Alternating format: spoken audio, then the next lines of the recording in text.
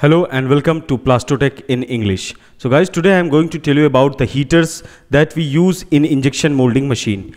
Heaters plays a vital role in heating up your material, the plastic material which you want to heat in the resin form via pellet form.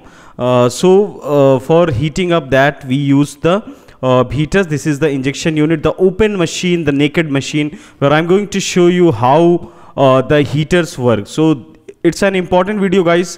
Do like our video, share our video and subscribe our channel to get instant notifications and all for each and every video. So guys, this is the open Forja machine. So here I am going to tell you about how the heaters are used and which type of heaters we use. Especially we use band heaters in injection molding machine.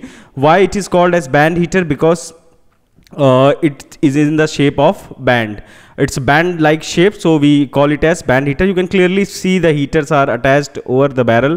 The barrel that is cylindrical shape, the heaters are attached with the barrel along with the thermocouple. Thermocouple is also known as heat sensing device. So heaters commonly used for heating purpose, that we all know about that. Heating up of the material, we use the heaters. So heaters, basically you have to know that heaters are band heaters which we use in injection molding machines. Heaters are of two type, ceramic and mica heaters. I'm going to show you both the type of heaters. Right now I have both the heaters. This is the mica heater. You can clearly see that it is coated with the mica material. And another heater that we have, it's a ceramic heater. Both the heaters are in band shape, so they are known as band heaters.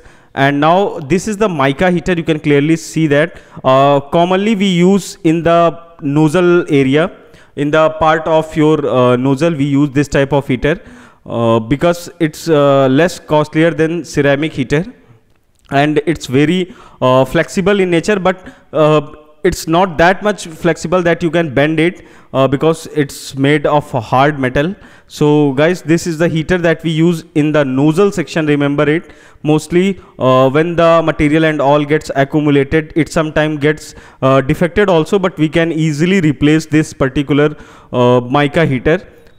This particular heater is known as mica heater. If I'm going to press it, you can see that I cannot press with the bare hands, but if you will press with some other things, you can press that heater. And now it's ceramic heater. You can clearly see that the coating of ceramic over here. So this particular heater is called ceramic heater. It is used for higher tendency of heating compared to that particular mica heater.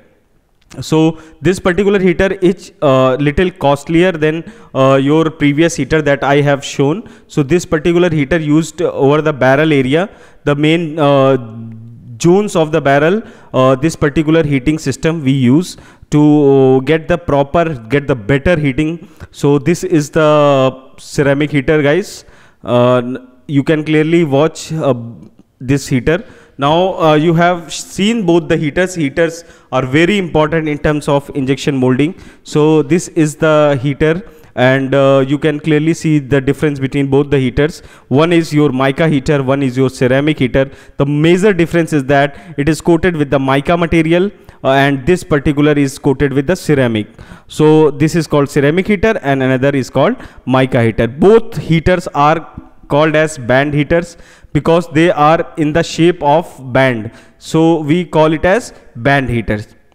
So you can clearly see both of them, and this particular heater help in plasticizing the material which plastic material which are in the pellet form when goes inside the barrel. With the help of the reciprocating screw that is in the barrel, this heater helps to plasticize the material, and with the help of the proper heating you can get a proper result. So heaters are very important. We have to use the proper manufacturing heater instead of buying it from local areas, because heaters continuously they run, and basically they are used. You can see that in the nozzle section our band heater has been used.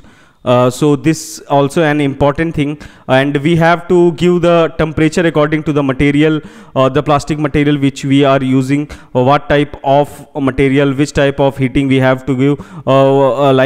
For example, we are using polypropylene, so in which zones we have to give the heating. Remember that in the feed zone you have to give the less heating, otherwise the problem of breezing arises. All these things you have to know, and you can watch how cleanly this type of heaters has been assembled over the machine. And after this is an assembling model right now, it hasn't been assembled yet fully, so you can clearly just to show you all these things, I have just made this video right now to get, so that you people get a proper information that from the machine you all can get. So this was the our complete video, and we have also created a course of injection molding. If you want to just enroll, visit our application Plastotech, and you can just directly enroll and learn more and more. So guys, I think you people have known about the heaters used in injection molding. So please subscribe our channel, press the bell icon, share our video, so that each and everyone can get benefited from this particular video. Thank you guys, and have a nice day.